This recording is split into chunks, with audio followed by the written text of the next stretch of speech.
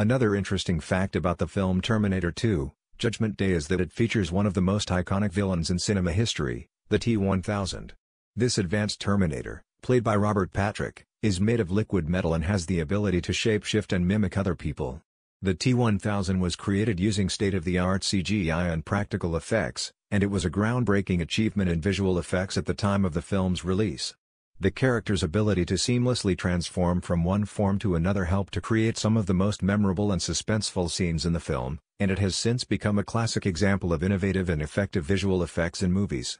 In fact, the success of the T-1000 helped to pave the way for further advances in CGI and digital effects in movies, and it remains one of the most beloved and iconic movie villains of all time.